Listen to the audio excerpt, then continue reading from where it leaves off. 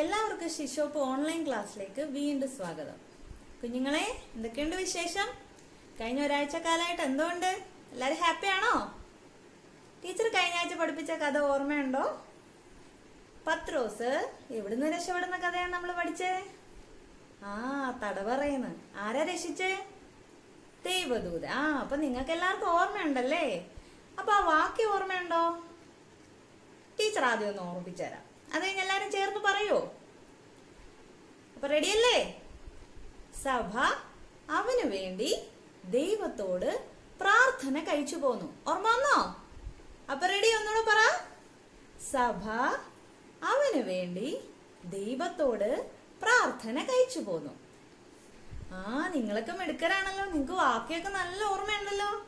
എന്നാ ഇനി കുറച്ച് കാര്യങ്ങളും കൂടെ ചോദിക്കട്ടെ. ആ കഥയുടെ നിങ്ങക്ക് ഓർമ്മയുണ്ടോന്ന് അറിയാൻ വേണ്ടി. എന്നാ എല്ലാരും ചേർന്ന് പറഞ്ഞേ. പത്രോസിനെ തടവിലാക്കിയ രാജാവിന്റെ പേരെന്തായിരുന്നു? ഹെരോദാവ്. പത്രോസിനെ തടവറയെന്ന് വിളിച്ചുണർത്തിയത് ആരായിരുന്നു കൂട്ടുകാരെ? ദൈവദൂതൻ. അപ്പൊ നിങ്ങൾക്ക് എല്ലാം ഓർമ്മയുണ്ടല്ലേ? അപ്പൊ നമുക്ക് ഇന്നൊരു പുതിയ കഥ പഠിക്കാം അല്ലെ?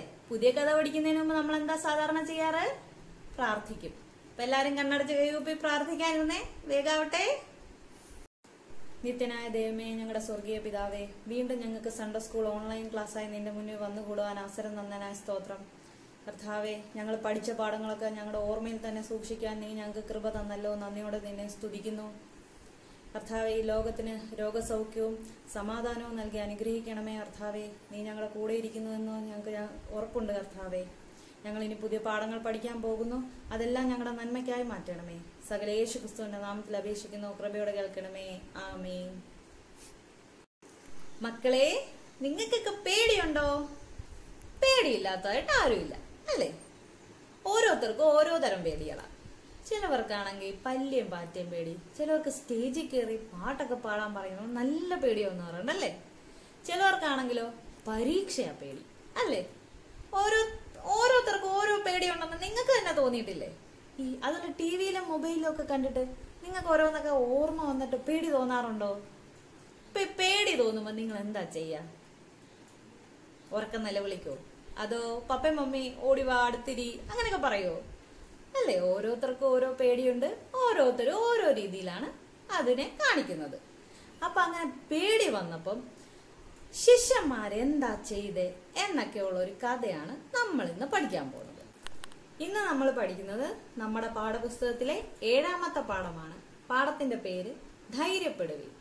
ഇത് ആസ്പദമാക്കിയിരിക്കുന്ന വേദഭാഗം മത്തായി 14 22 മുതൽ 33 വരെയുള്ള വാക്യങ്ങളാണ്. നിങ്ങൾ മീൻ പിടിക്കുന്ന കണ്ടിട്ടുണ്ടോ? വയലിന്റെ കരയിലൊക്കെ ചൂണ്ടയിട്ട് ആൾക്കാർ ഇങ്ങനെ മീൻ പിടിക്കുന്നത് നിങ്ങൾ കണ്ടിട്ടുണ്ടോ? കടലിൽ പോയി മീൻ പിടിക്കുന്നത് നിങ്ങൾ കണ്ടിട്ടുണ്ടോ? കാണാൻ വഴിയില്ല. പക്ഷെ ടിവിയിലൊക്കെ നിങ്ങൾ ചിലപ്പോ സിനിമയിലും ഒക്കെ കണ്ടിട്ടുണ്ടാവും. അപ്പൊ കണ്ടിട്ടില്ലേലും സാരമില്ല. ടീച്ചർ അതെങ്ങനാന്നൊന്ന് ചെറുതായിട്ട് പറഞ്ഞുതരാം. വലിയ കടലിങ്ങനെ ചുമ്മാ കിടക്കുവാണോ? അല്ലല്ലോ. ഇങ്ങനെ തിര വരികയും ഭയങ്കര സൗണ്ടൊക്കെ അല്ലേ? അതിനകത്തൂടെ അവര് ബോട്ടിൽ ഇങ്ങനെ പോകും. അപ്പൊ ആ തിരക്കനുസരിച്ച് അവർ ഇങ്ങനെ ആടൂലേ? നമുക്ക് കാണുമ്പോ തന്നെ പേടിയാവും. എന്നിട്ട് അവര് വലയെറിഞ്ഞ് മീൻ പിടിച്ച് അങ്ങനെയൊക്കെ ഇല്ലയോ? പക്ഷെ അതൊക്കെ ചെയ്താൽ അവർക്ക് പേടിയൊന്നുമില്ല കേട്ടോ. എന്താന്നറിയാമോ? അവരെന്നും അത് തന്നെ ചെയ്യുന്നത്. അത്രയ്ക്ക് ധൈര്യമുള്ളവരാണ് മീൻപിടുത്തക്കാർ. നമ്മുടെ യേശുപ്പച്ചന്റെ 12 ശിഷ്യന്മാരില്ലേ, അവരും മീൻപിടുത്തക്കാരായിരുന്നു. എന്ന് വെച്ചാല് രാത്രിയും പകലും ഒന്നും നോക്കാതെ കടലിൽ പോയി മീൻ പിടിക്കാൻ ഒരു പേടിയില്ലാത്തവരായിരുന്നു അവര്. ഒരു ദിവസം സന്ധ്യയായപ്പോ നമ്മുടെ യേശുപ്പച്ചനും ശിഷ്യന്മാരും ഇങ്ങനെ കൂടിയിരിക്കുവായിരുന്നു. അപ്പൊ യേശുപ്പച്ച അവരോട് പറഞ്ഞു, നിങ്ങൾ വേഗം ഒരു പടകിൽ കയറി ഗലീലിയ കടലിന്റെ അക്കരയ്ക്ക് പോകാൻ.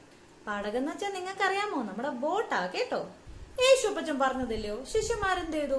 എന്തിനാന്ന് പോലും ചോദിക്കാതെ ഉടനെ പടകിൽ കയറി ഗലീലിയ കടലിന്റെ അക്കരയ്ക്ക് പോയി.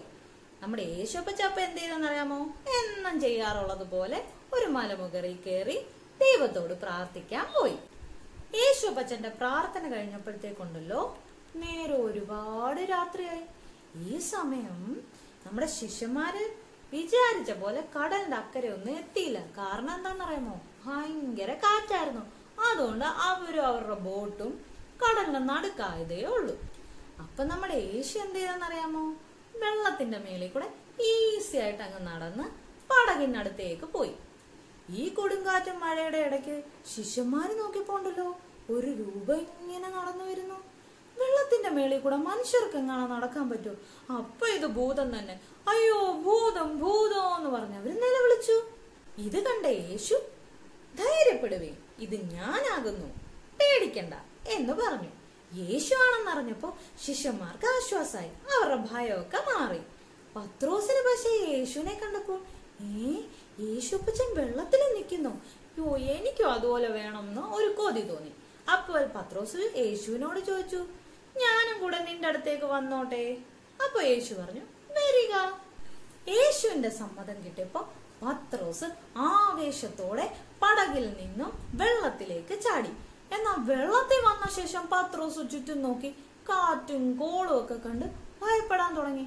ഭയപ്പെട്ടു തുടങ്ങിയപ്പോഴത്തേക്ക് പത്രോസ് മുങ്ങാനും തുടങ്ങി.